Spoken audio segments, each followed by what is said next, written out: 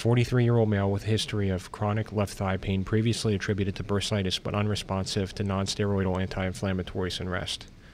There is an ovoid T2 hyperintense, T1 isointense, SNR hyperintense mass arising from the proximal left vastus lateralis muscle.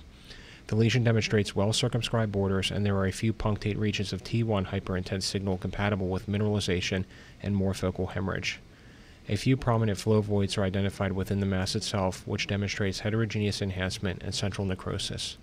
A soft tissue sarcoma was favored with the final diagnosis of pleomorphic sarcoma following biopsy.